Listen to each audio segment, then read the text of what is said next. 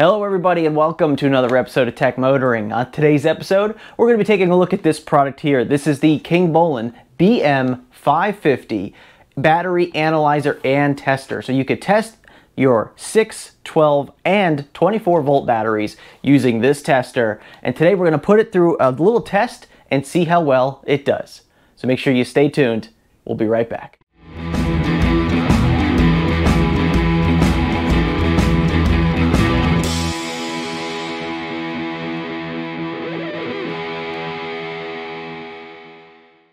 All right, everybody, welcome back. So like I was saying, KINGBOLEN reached out to me and asked if I can take a look at this product here. Now, this is a very simple, easy product. This is just a battery tester and analyzer. All this does is it tests your 6 volt, 12 volt, and 24 volt batteries to test their health, basically, their state of charge, also their state of health. And today what we're gonna do is we're gonna be just taking a look at the product and then testing these two batteries here. Now, these are two identical 12 volt AGM batteries. They were bought at the exact same time. They are many years old at this point. And what I'm curious about is that one of these has never been used, not sure which one, and one of them has actually been used for a short while. So it has been cycled a couple of times. So I'm very curious to see the differences between these two batteries and whether or not this battery analyzer is actually capable of seeing a difference between these two batteries. Now, I haven't tested this already, so I actually don't know what the results are. But the battery that has been used is probably going to have a little bit lower state of health, but a higher state of charge. And the one that hasn't been used is probably going to have a higher state of health, but maybe a lower state of charge. I don't know. We're going to find out today. So we're going to test these side by side, take the notes, and see if this product can actually tell the difference between these two batteries. Okay, so let's go ahead and dive in. Let's do an unboxing of this real quick and take a look at the product. All right, it's been unboxed. So this is the product here. This is just a very simple, obviously very small, very lightweight. There's really not much needed to make these things function as a battery tester. I just remember 20 years ago looking at battery testers, and they were this huge thing with these alligator clips on it and had the, the needle type of gauge on it. Just really ridiculous considering, how far we've come with these products nowadays and how cheap they are too. So once again, this is just a standard 6, 12 volt or 24 volt battery tester. And we have these two Duracells 12 volts AGM batteries purchased. They were literally in the same box, so they were manufactured pretty much probably next to each other on the line. So these age-wise are exactly the same. One has never been used, not sure which one that is, and one has been used a little bit. So once again, curious to see what the differences are. So let's go ahead and just get this cable loose here, and then we're going to adjust that camera so you can see everything that I see on the screen here. And this way we could take a look at it together and see how it looks. And obviously, very simple.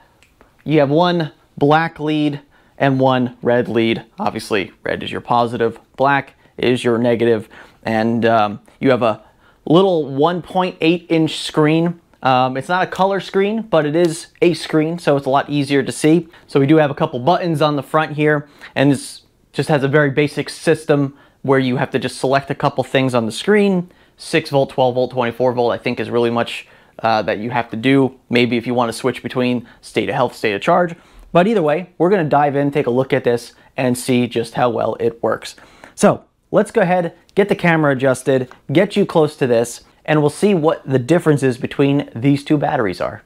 All right, so we have our two identical 12 volt AGM batteries here on the table. What we're going to do is we're going to start with this one on the left. We're going to get it plugged into the battery tester. We're going to see what comes up on the battery tester screen, take a look at it, and see what the health is that comes up on this battery, and compare that to that one over there. And then we'll see what the difference is between these two. I'm really curious. So all we're going to do is we're going to take the battery tester here. We're going to clamp it onto the terminals like so. The battery tester now turns on. At the top of the screen, you can select between your options of 6 volt, 12 volt, and 24 volt. So you just obviously select which one of these that you want. And we're going to go ahead and go to the 12 volt. We're going to hit the green OK button down here. it's asking us for our CCAs. Now, I did a quick calculation. These batteries should be around 270 CCA. They are 18 amp hour batteries. So we're going to put 270, though I'm not 100% sure how accurate that is. But really, as long as we do that same test on both of them, we'll get an idea of the differences between these two batteries. So there's 270 CCA. We're going to hit the green OK again.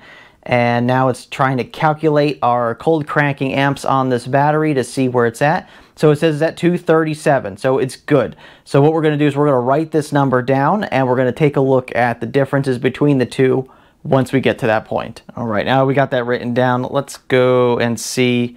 Oh, okay, so it is just different voltages. So it shows that we're at 12.16 volts, which is awesome. That means it's holding above the 12 volt nominal voltage that the battery should have. Looks like it shows us our resistance here. Very nice. State of charge. So this is at 26% state of charge, this battery. So still holding above 12 volts at 26% state of charge. That's pretty good. Let's write that down as well. State of health, 78%. So it's telling us that we have a 78% state of health. Battery, like I said, it's quite a few years old. It's been sitting for a while, so we really don't know exactly which battery this is, if this is the one that I've used or if this is the one that's literally just been sitting. But either way, we're going to mark that down as well. All right, well, there you go. So a very basic, inexpensive tool, but gives us a lot of information about the health and state of charge of a battery, and kind of gives us an idea of whether or not the battery is useful or if it's something that should just be recycled. So just to kind of recap what we've seen on this battery, 237 cold cranking amps is what's available left on the battery according to this tester. It is currently at the state of 12.16 volts. The state of charge is at 26%, so kind of low. So I'm thinking that this is the one that I've used before. And the state of health says that it's at 78%. So we got that information right here. We're going to throw that on top of the battery. Now we're going to have to do this one next and see what the results are. We're going to select our CCAs for 270 because that is what we believe is the cold cranking amps of this battery. So down we go. 270, we're going to hit the green OK again. 233, it's actually less than the other battery. Let's write this down. We are at 12.12 volts, so a little bit lower. Let's write it down. Oh, we're at 20% state of charge. Okay, interesting. Let's write this down. And we are at a 75% state of health on this battery. All right. All right, well, there you go. So we have two identical batteries that were manufactured at the same time, put into the same box for sale. At least 3 years old, I would say these batteries are. One was used for a very little bit, and one was not really used at all. It's just been sitting for at least those 3 years now. And so we have some discrepancies between these two batteries. So we've tested that the battery tester can tell the difference between these two batteries. On one hand, let's just kind of go over the statistics of each battery real quick. So the one we started out with on this side has 237 cold cranking amps available. This one was 233. So very similar results, very small differences. Can't really tell the difference between those two batteries based on that. Our voltage on this battery was 12.16. The voltage on this battery was 12.12. Of course, that has a lot to do with its state of charge, because obviously the higher state of charge, the higher the voltage will be. So we can't really use that to say that there's anything wrong with the battery based on voltage, but it's good to know about voltage, because if for some reason you're testing a 12 volt battery, and let's say the battery is full, but it's only giving you 10 volts, that means that you probably have a dead cell in the battery. What we could tell is that both these batteries are healthy as far as that goes because they're both above 12 volts. But let's get to the state of charge. This battery was at 26% state of charge. This battery was at 20% state of charge. So now what I'm really kind of curious about at this point is charging these batteries up to full and then seeing what the results are. So let's get these batteries charged up. I have a battery tender downstairs. I want to get these things charged up to full. And I want to see what the results come after we do that. It's going to be a little bit to get that done. So let's go ahead and get this plugged in, get these things charged up to 100%, retry this again, and see what the results are. All right, so just to kind of go over our testing procedures here, We have our one battery currently plugged into a battery charger. So we got both batteries here, one waiting to be charged. This is our diehard 6 volt, 12 volt, 3 amp battery charger. So I think what we're gonna do is, that's a 3 amp charger. This is a 18 amp hour battery. We're gonna wait for this to tell me that the battery is full. We're gonna wait for this light to start pulsing. And then once that happens, we're gonna switch to the other battery, get them both charged up the same exact way on this charger, and then we're gonna test each battery. All right, everybody, well, welcome back. So it's been just over a day since you last saw me. That is because it took a lot longer to charge these batteries than I anticipated. It probably took roughly 5 to 6 hours to charge up each of these batteries. So it took a little longer than I anticipated, but they both came to a fully charged state on the battery charger or battery tender to the point where the light was now in a maintaining cycle and no longer a charging cycle. So we got both batteries up, charged up, and then I went ahead and used the KINGBOLEN BM550 on each of them. And now we're going to compare the results between what we started with and what we ended with and see if there's a discrepancy or if there's a difference between the two. So let's start over here with battery 1. And what we saw yesterday when we did the test was that it had 237 cold cranking amps of power. Today, it is showing that it has 279 cold cranking amps of power. So a little bit over than I suspect is the actual cold cranking amps of the battery. Once again, I don't know exactly what the CCA is on this battery. I just have to estimate that it's somewhere between 270 and maybe like 290-ish. But it's coming back at 279 CCA for this battery. The voltage went from 12.16 volts before to 12.94 volts. So obviously, as we charge the battery, the overall voltage of the battery has come up as well. So almost 13 volts, which makes sense for a 12 volt battery.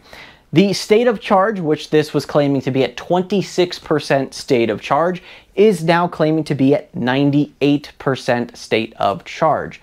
Okay, now it's possible that maybe it got cut off a little bit sooner on the charger, or that it's just not really possible to get these things up to 100%. Plus, it's hard to say based on, you know, which of these batteries I've used in the past. It's possible that it could have lost a little bit of that battery state of charge. Other than that, we have our state of health. Now, this is where things get a little weird. It was showing a state of health of 78% yesterday when we did this battery test. Today, it is showing a state of charge of 100%.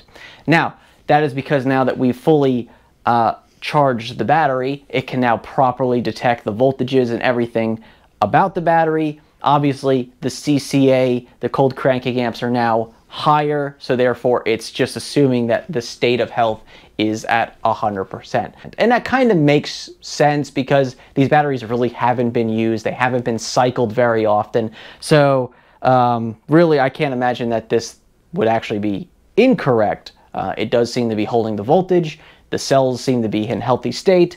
The state of charge is nearly full. And so the state of health does make sense that it would be considered, based on all these other factors, 100% state of health. Let's go over to battery number 2. So yesterday we saw that this battery was registering at 233 cold cranking amps. Today it is 279. So this registering at 279 cold cranking amps, and this one also registering at 279 cold cranking amps. This one was at 12.12 volts yesterday. Today it is at 12.81. So once again, pretty close to that 13 volt mark. Once again, well within the spectrum of what you would expect from a 12 volt battery. State of charge, this was claiming at 20% yesterday. Today is at 98%. Same as battery number 1. And of course, yesterday we were seeing a 75% state of health. It is now at 100%. But before we end this video, I want to do one more thing. I want to do the same test on this battery, and I want to test to see if we can see by setting the cold cranking amps number to 280 if we get any different results. So we are going to set the battery voltage once again to 12 volts. We are going to set the CCA number to 280, since these are claiming to be 279 cold cranking amps. We're going to let that calculate and do its thing for a moment here, and we're going to see what the results are here. So it is still claiming 279 cold cranking amps. It is showing 12.95 volts. 12.94 is what we got, so that's about the same. It is showing 98% state of charge, so no change there. And it's showing a state of health of 99. So that's basically just saying that if you're expecting a battery to have 280 cold cranking amps, and this is 279, the battery might have degraded slightly. So it seems like it uses a very, very simple algorithm or formula to get this number. And it makes sense that that would be the case. So as I'm curious, I'm just going to set this to something ridiculous like 500 cold cranking amps and see what the results end up being. So this is showing 279 cold cranking amps, which is fine. That's what we expect. We are about the same voltage, and we are at 98% state of charge, and the state of health is at 31%. All right, so I think that kind of gives us the final number as to how this machine works. It's using a variable based on those other numbers to get your state of health, which is actually the proper way of doing it. Does it still hold the proper amount of voltage in each cell? Does it still hold the proper amount of cold cranking amps? And is the state of charge at its peak? If it is, then we know that it should be able to put out the full cold cranking amps and voltage based on those numbers. Therefore, your state of health should be X. It's just a product that uses a very simple algorithm to figure out whether or not this battery is good, this battery is good, this battery is bad, whatever the case may be. All right, so with that result, is this a product that I'd say that I would recommend to people who just need to test batteries? Yeah, sure, why not? It's a very inexpensive tool that'll get you exactly what you need, which is if you just need to test your battery, then this is the proper tool to do that for. Now, I will say one thing here.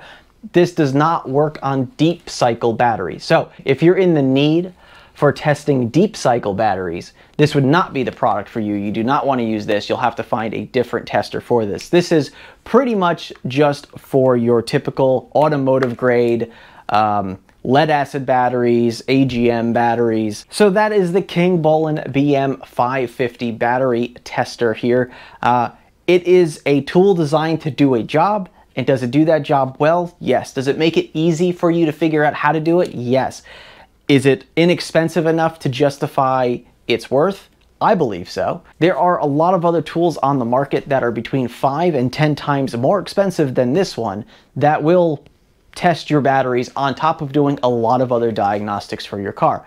So if you're in the market for something that is just as simple as testing batteries on a normal basis, I think this is a fantastic product to do that with. If you're looking for something that's a little bit more, I want to test batteries, but I also want to diagnose car problems and OBD2 readings and stuff like that, well, there are other tools on the market that will do both of those. So if you just want to check whether or not this battery is good or this battery is good, check to see if they're still in good standing, I think this tool will do just fine for you. Anyway, I'd like to thank you very much for watching today's episode. Check us out on all our social medias down in the description below. If you're interested in this product, I will have a link for it down in the description as well, so you can take a look at it from there. Thank you very much again for watching, and remember, welcome to the future and welcome to Tech Motoring. And we'll see you on the next episode.